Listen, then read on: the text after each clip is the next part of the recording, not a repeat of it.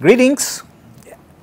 So, welcome to the unit 5 of this course. This is again on collisions, and I will call it as part 2 of quantum theory of collisions, because the first part we already have some 11 or 12 lectures in the unit 1, and then we took a detour and did some second quantization, random phase approximation, Feynman diagrams. So, we did that in unit 2, 3 and 4, and now we are resuming our discussion on quantum collisions. So, in this unit we will begin with the Lippman Schwinger equation for potential scattering, and subsequently we will also be doing the Coulomb scattering and then the resonances. So, this unit will basically have 3 classes. First on Lippman Schwinger equation, second on Born approximations, and third on Coulomb scattering. And then in subsequent units we will have about 8 classes on resonances. So, they will be 4 classes in unit 6 and another 4 in unit 7. So, there will be a total of 8 classes on resonances. So, now this is the picture of scattering that we have in front of us, that you have got a scattering target and an incident beam which comes and interacts with it, gets scattered, and you can think of the scattering region as a certain spherical region of space, and different parts of the region would be responsible in some sort of a cause effect relationship, that would be the central cause for scattering seen at a given point. So, you can think of this phenomenon in terms of a cause effect relationship, and we will introduce the Green's functions or the propagator to describe this.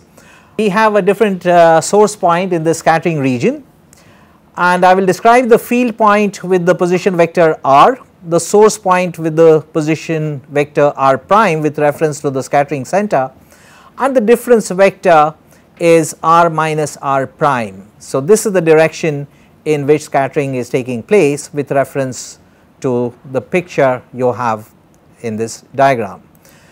So, the essential equation, quantum mechanical equation that we are looking at, we are doing non-relativistic quantum mechanics, and we have the Schrodinger equation with which we work.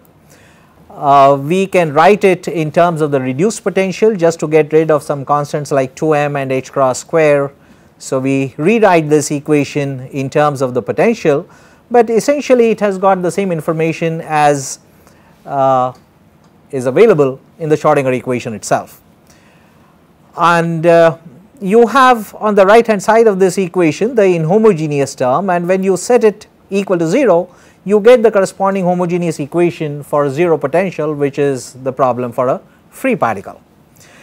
So, this operator, the del square plus k square operator, this is known as the Helmholtz operator, and we can have the Green's function for the free particle, which is defined by this relation. So, this is, it defines the Green's function, which is a solution for the Helmholtz operator, and now we have to find out what would be the appropriate Green's function which will describe the scattering process. So, this is a differential equation, but we can also cast it as an integral equation. Okay. And what we propose is that if we set up a solution in this form, that the solution of the Schrodinger equation, which is this psi, that this can be expressed as a sum of the incident plane wave and an integral involving the Green's function and the potential. Okay. And then there is also a solution psi over here, and this is a little, this is some kind of cheating, because what appears in the integrand is this wave function, which is what you really want to determine. So, you do not know it in the first place. So, it is in some sense not really quite fair to put on the right hand side what you have on the left hand side of the equation, but that is the formal structure of this relationship, and I will discuss this, the consequences about this. So, this is the Green's function, and this we have to determine appropriately with due consideration to the boundary conditions, because the boundary conditions are essential to analyze the solutions. When you have a differential equation, means you can get very many different kinds of solutions which satisfy the differential equation, but the ones that we are interested in are to be subjected to boundary conditions which are appropriate to the physical problem that we are dealing with. So, this is a tricky situation. You have got a wave function on the right hand side in the integrand, which is actually the one on the left hand side, and this is what one would regard as a catch-22 situation, that you are asking for the solution to be written in terms of what you really want to determine, and that problem is it falls into a vicious circle and you really cannot solve it. So, we will figure out how this is to be solved, but the first thing to do is that the formal structure of this equation is appropriate, that it does indeed describe the scattering process, and that is the first thing that we will consider. So, let us begin with what we have over here. So, we have the Schrodinger equation. The first thing we do is show that this is indeed a solution of the Schrodinger equation, although it is not a very useful solution, because it is describing in the integrand the wave function which is what you want to find. So, it is not particularly useful. So, whether or not it is useful is a different story, but that it is at least correct that formally this is a solution of the Schrodinger equation is something that we first test, and that can be seen by operating on the right hand side of this by the Helmholtz operator. So, if you do that, you can very easily verify that in fact it is a solution. So, let us do that as the first step. So, you operate on this formal structure, formal solution that has been proposed by the Helmholtz operator, and now you know that this is the homogeneous equation for a free particle when the potential is 0. So, the first term gives you nothing, it gives you 0, and then you have the Helmholtz operator operating over here. So, now you know that you are going to pick up a delta function from this operation, because that is how the Green's function is defined, right.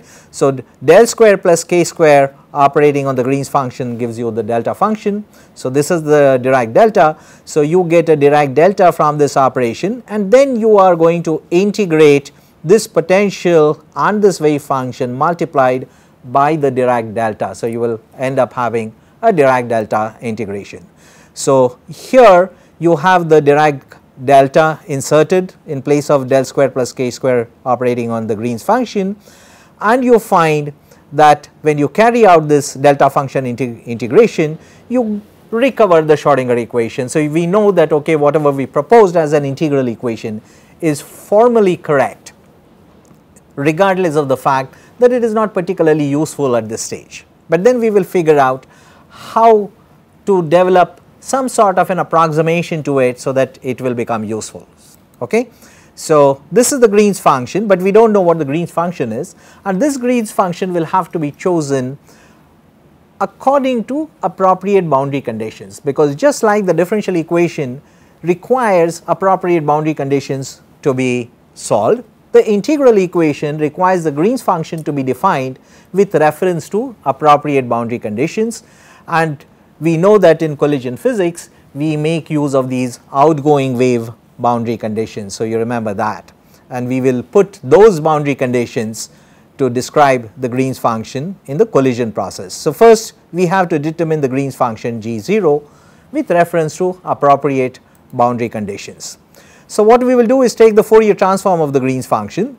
So, let us define this Fourier transform, and just to simplify the notation, I will drop this k. So, instead of G0 k comma r, I will write this only as G0 r. So, this is nothing but the Fourier representation of the Green's function. This is the usual standard Fourier representation of the Green's function, and we will also have the usual Fourier representation of the right hand side of this, which is the Fourier representation of the delta function. So, which is a sum of these exponential terms, right. So, when you sum up all these exponential terms, integrate over the whole volume in the k space, you get the corresponding Fourier representation of the Dirac delta. So, instead of G0 and delta on the on this side, we use the corresponding Fourier representations.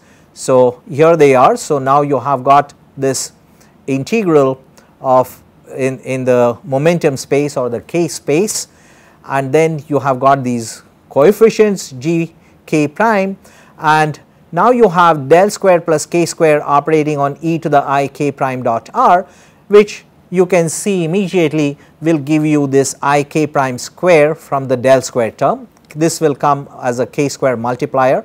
Right hand side is pretty much the same. The 2 pi 3 on both sides of the equations have cancelled each other. Okay. So, we are getting a pretty straightforward relationship now, and now you can see that you have in the integrand both sides of the integrations are integrations in the k space, and the integrand has got one factor which is common, e to the I k prime dot r on both sides.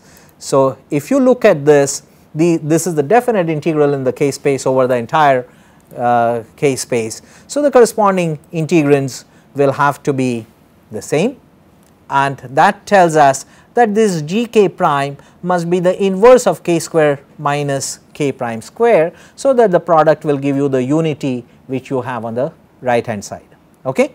So, this is what you get for the Fourier transform, and here you can factor this into k plus k prime and k prime minus k, and you recognize that the Green's function is now given by this integral. So, this is mathematically completely equivalent to what we started out with using the Fourier transforms. Okay.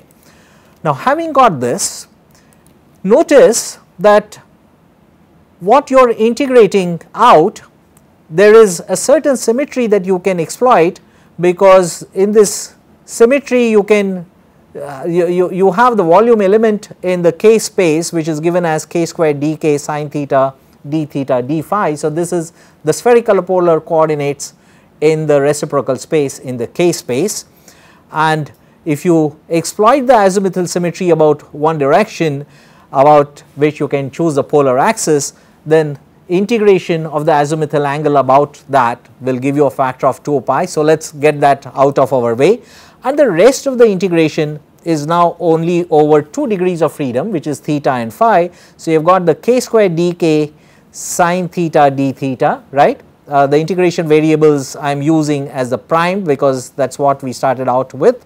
So, these are the primed variables, k prime square dk prime sine theta prime d theta prime.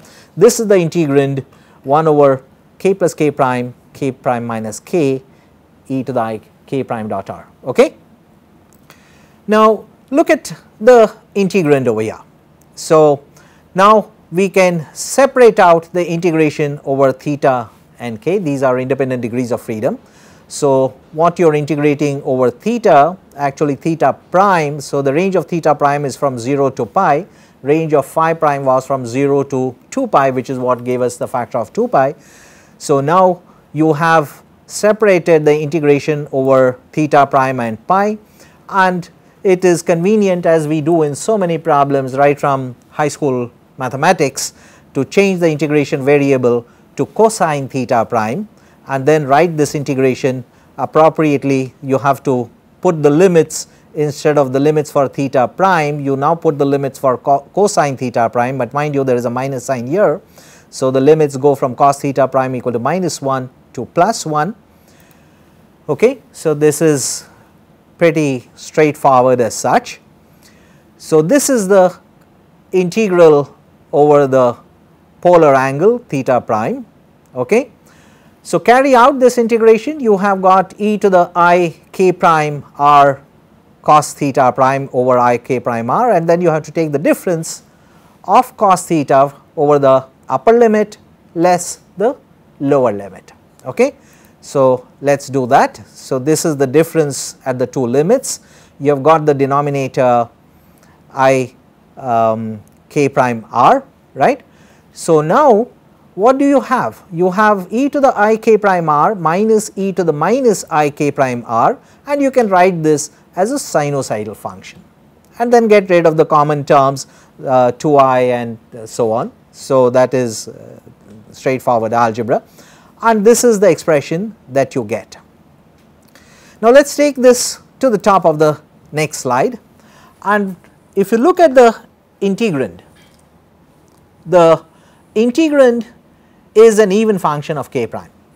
So, you can extend the integration from k prime equal to 0 to infinity to k prime equal to minus infinity to plus infinity, and then take half of it.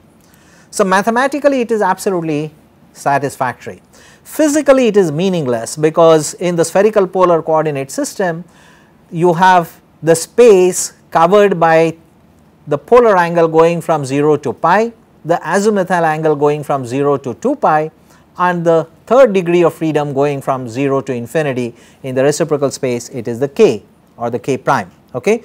So, physically k prime having negative values is of absolute no significance, but mathematically our interest over here is to determine what is the value of this integral, and we can use complex analysis to evaluate this integral by exploiting the fact that okay, you have got an integral in which you are having an even function. So, you extend the range of integration, which is from k prime equal to 0 to infinity, you extend it to negative values of k prime and let it go from minus infinity to plus infinity, and then use contour integration to deal with the poles. You see that there would be poles at k prime equal to plus k and k prime equal to minus k. So, then you can use contour integration to handle those poles. Okay.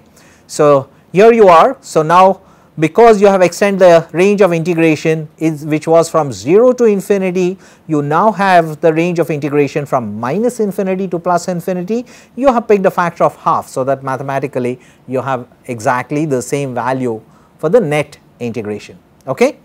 So, this is the integral that you now have to determine, which is from minus infinity to plus infinity, and we once again express this sine function in how we had seen it earlier in terms of e to the I k prime r minus e to the I k prime r divided by 2i. Okay. We had put it in the sinusoidal form just to make the even nature of the integrand explicitly manifest. So, now we go back to this form and we now write it as two integrals, one coming from this term and the other coming from this term. So, there are now two integrals to evaluate. Okay. So, the first one is coming from e to the I k prime r, and the other is coming from this second term e to the minus I k prime r, and then of course you have this factor which is common to both, right. So, these are the two integrals which we now have to determine, and these two integrals I have represented over here as I1 and I2. So, these are the two integrals that we have to determine. What we have to keep in mind is that these are to be evaluated appropriately with reference to the boundary conditions, which must be referred to, without which the solution has got no meaning. Okay. So, here we are. So, we have got the two integrals to be determined, I1 and I2. We have to be careful while evaluating these integrals, because both of them have got poles, and these poles are at k prime equal to plus k and k prime equal to minus k. So, we will make use of contour integration and use the Cauchy's residue theorem, which you are all familiar with. So, this is just that if you have a Laurent expansion of a function of a complex variable, then this integral over here over a closed loop will be given by the residue, which is just this factor 1 over z minus z0 of in this Laurent series expansion. So, that is the theorem of residues, and in particular we will use the Jordan's lemma, because we have got in the integration one factor which goes as e to the IAZ. We have already seen that. So, having seen that, it would be obvious to you that appropriately we must use the Jordan's lemma, which tells us that if the only singularities of the function are isolated poles, then you can evaluate this integral according to this relation. So, it is basically just a straightforward extension of the Cauchy's residue theorem. So, we will make use of the Jordan's lemma, and notice that the Jordan lemma requires this coefficient A to be a positive, and we have to be careful about it, because if it is not positive, then the contour has to be closed in the lower half of the plane rather than the upper half of the plane. So, that is the only thing that we are going to have to keep track of. So, in this case we have two integrals. So, let us look at the first integral, and in the first integral this k prime is to be integrated from minus infinity to plus infinity, right, and the residue of f k prime at k prime equal to k is e to the I k r, as you can see. So, this is the residue at k prime equal to minus k, it will be minus I k r. So, depending on this we have to close the contour appropriately. Okay. So, let us have a look at what result we get from the Jordan's lemma, and that will of course depend on how we choose the contour itself. So, we can choose the contour by hopping over these two poles, okay, and in this case you can immediately see that this integral will vanish. Okay. So, this will vanish if you choose this contour to hop over these two poles. You can of course choose other possible contours by including these two poles, or including one at a time or both at a time, and depending on what you do and how you choose this contour, you will obviously get a different answer. So, here was our first choice of the contour when you hopped over both the poles, and the solution for this integral is 0. Now, if you now include both the poles, then the solution will be e to the I k r and e to the minus I k r. And what are these functions? Now, this is only the solution of the space part of the Schrodinger wave function. There is also a time dependence, right. For the stationary states, the time dependence is given by e to the minus I omega t, and when you multiply this by e to the minus I omega t, the solution will become e to the I k r minus omega t for this term, and e to the minus k r plus omega t. So, this will become a spherical outgoing wave, and this will become a spherical ingoing wave, right. So, you will get a solution in this case which is a superposition of an outgoing wave plus an ingoing wave. What kind of a solution are we looking for? In collisions we are looking for outgoing wave solutions. So, the first contour did not give us what we wanted, it gave us 0. The second contour also does not give us a solution that we wanted. It does give us an outgoing wave, but it does not give us only an outgoing wave, it gives us an outgoing wave and also an ingoing wave. So, that is also not the one that we are looking for. How about this? This contour, if you include the pole at minus k but exclude the pole at plus k, then you get e to the minus I k prime r, which is again an ingoing wave. So, that is not what we want. So, now if you exclude the pole at minus k and include the one at plus k, then you get an outgoing wave solution, and that is the one that we are looking for as a solution to our scattering problem. So, it is just a matter of choosing the appropriate contour.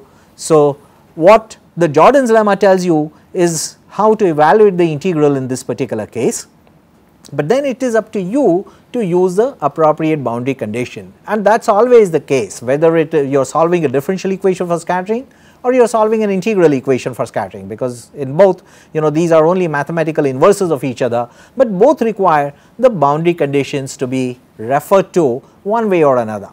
Okay. So, this is now the solution for the first integral. Okay. In the second integral, you do not have e to the I k prime r, but you have got e to the minus I k prime r. Okay. So, you have to be a little careful in evaluating the Jordan's lemma, and what you will have to do in this case is to close the contour in the lower half of the complex plane. So, let us do that. So, now we close on the lower half of the complex plane to evaluate the integral I2, and now I will go through this a little quickly because we know how these contours are being evaluated. So, if you take this contour C1 in which you include both the poles, but then close the contour on the lower half, then you get a sum of outgoing wave plus an ingoing wave when you consider the time dependence. Mind you that unless you plug in the time dependence, the terms outgoing and ingoing have got absolutely no significance, because the time parameter has to be there. That is the one which is telling you whether a surface of constant phase is a spherical surface which is moving out of the center or it is converging onto the center.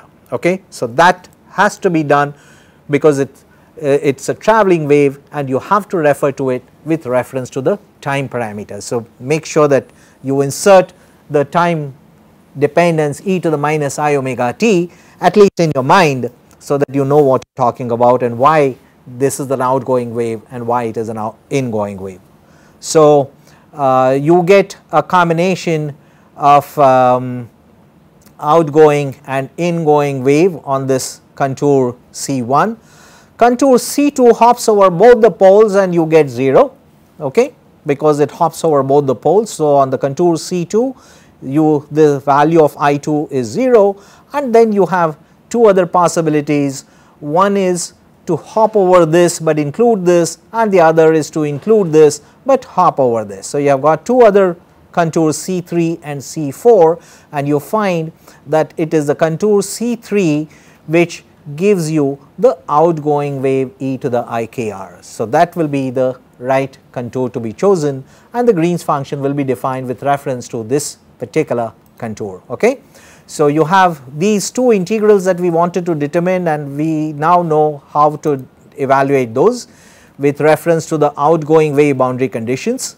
Both of these integrals I1 and I2 are to be evaluated with reference to that, and since we are focusing attention on the outgoing wave boundary condition, I put a superscript plus to remind me that this is the Green's function appropriate for the outgoing wave boundary condition. Okay? So, this is indicated by the superscript plus on the Green's function. So, the contour appropriate for I1 was the contour which I had called as C4, and the contour appropriate for I2 which gave us the outgoing solution is what we had called as C3. So, that is just a matter of simple notation in our context, and these are the solutions. You have to sum up these two terms. Okay? So, let us go ahead and carry out this summation, and the common terms, you have got a factor of 2 pi here, you have got 16 pi square here, you have got 1 over r in both the terms. So, you put all the terms together, simplify, and essentially it adds up to minus e to the IKR by r divided by 4 pi. Okay? So, that is the Green's function with outgoing wave boundary condition properly incorporated. So, okay, now we have got the Green's function with the outgoing wave boundary condition. This goes into the Lippman Schwinger equation. So, we have got the formal solution now. So, everything is what is how we wanted it, except for there are two things which we still have to address. One, as to what we are going to do about the fact that the integrand has got what is there on the left hand side and we do not know it. So, you are giving a solution in terms of the problem. Okay? So, that is cheating. So, we are going to have to address that, we will. The other thing we have to remember is that the reason we are doing mathematics or physics or quantum mechanics is because we are, we are doing an experiment. Okay? Means as physicists we want the mathematical theory to simulate the experiment appropriately, so that it describes the experiment, it gets you, it helps you get the solutions, and when you carry out your measurements, because measurement is fundamental to physics, and when you carry out measurements you keep a detector somewhere, and then in this detector, from the observations in this detector, how do you interpret the results and get information about the target. So, that is the whole reason why you are doing quantum mechanics. It is not just because you want to solve a differential equation or an integral equation, but because you want to do some physics. And what is the physics over here? That there is a detector which is where is the detector? It is very far. It is in the asymptotic region. It is in the region for all practical purposes as r tends to infinity. So, we are really not interested in the solution as it is, but we are interested in the asymptotic solution. So, that is the second thing we have to put in. One is to figure out how to address this function. Second, to get the asymptotic form, and just to remind us that we are using the outgoing wave boundary conditions, I will always keep a superscript plus on the Green's function and also on the wave function. You know this is very important because when you do photoionization, you have to make use of the ingoing wave boundary conditions, but in this case we make use of the outgoing wave boundary conditions.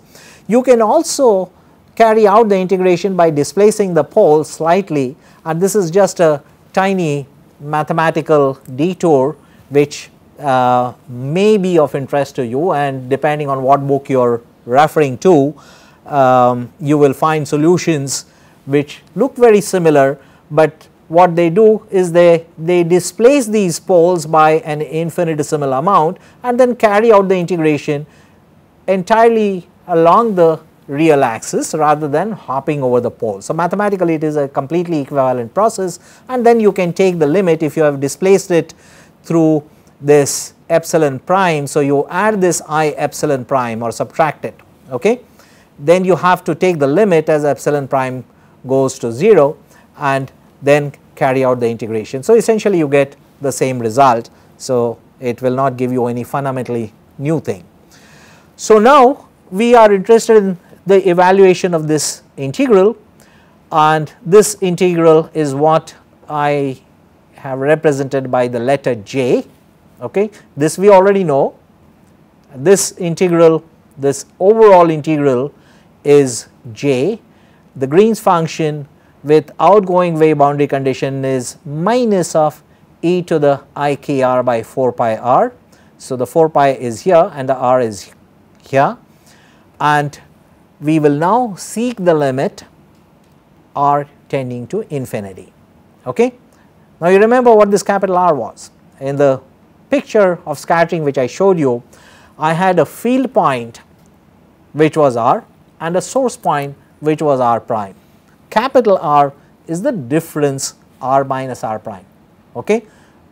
So, it will tell you how things take place at the field point because there is a cause for it, there is a reason for it, and what is that reason? That there is a scatterer, and where is the scatterer? It is at the source point which is spread out. It is not centered focused at a given point, but it is in the entire scattering region. So, it is located at r prime.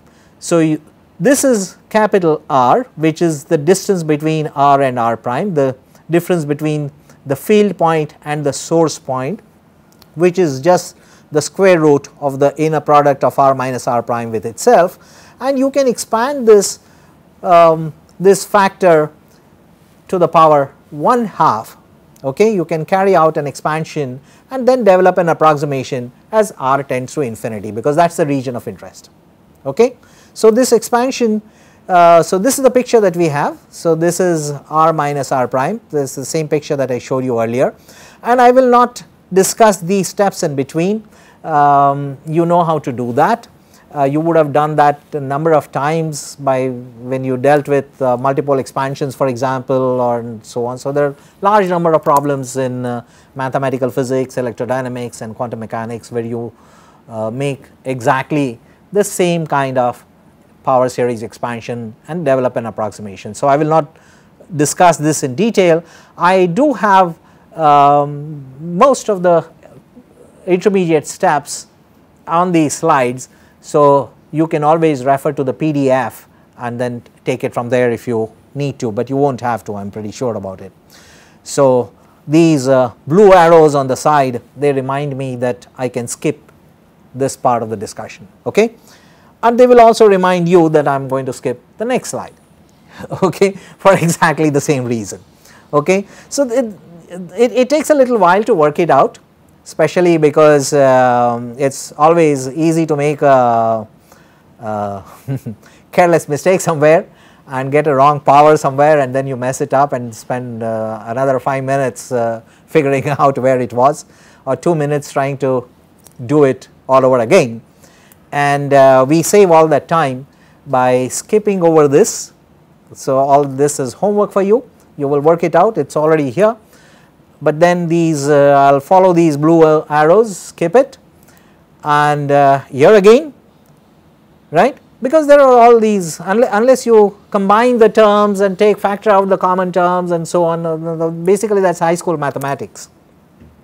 So I do not want to spend any time working it out, but I am sure that all of you can see at a glance what the logic is, and during the class I want you to focus on the logic, okay, and work out these intermediate steps on your own instead of watching a movie, for example. Okay. So here we now have an expansion, and then look at how these terms pop up. So you have got terms in 1 over r, and then 1 over r cube, and then 1 over r square, and so on, right. So now you can see how an approximation can be developed, and you have much to do to rearrange these terms. I mean, there are 3 or 4 or 5 slides which I am skipping, as you can see, okay, but it is very straightforward rearrangement of terms. So I will leave it for you to work it out. I think it is more than 3 or 4, but that is all right, I can always say it was only 2 slides. Are you all comfortable? Good.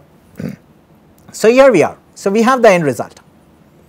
What is the end result? That you have terms in 1 over r and 1 over r square and so on, and if you now retain only the leading term, okay, only the leading term, because as r tends to infinity, you can always ignore 1 over r cube compared to 1 over r square, and you can always ignore 1 over r square with compared to 1 over r. Okay. So keep the leading terms, that is what the asymptotic region is about, and this is where the field point is, where the detector is, that is where you are carrying out the measurements, that is the place where you want to know what the solutions will turn out to be like. And in this limit, as r tends to infinity, you have an e to the I k r by r, and yes, we have met this term in our first course in quantum mechanics and in our early discussions in scattering theory. So we are beginning to see a form that we know how to exploit, and then we have some remaining terms. So you have got this e to the I k r by r and e to the minus I k f dot r prime. So this will go where e to the I k r by r goes. So this is the e to the I k r by r. So the minus sign is here, so that comes here, okay. The 1 over 4 pi is there, that comes over here, 1 over 4 pi. Then you have this e to the I k r by r, which is good, and this e to the I k r by r, we know we can factor it outside the integration, because the integration is over the variable r prime, which is changing for different source points in the scattering region, but they are all causing an effect at only one field point, which is r, and that does not change as you integrate over r prime. Okay, the integration is over the source points for a given field point.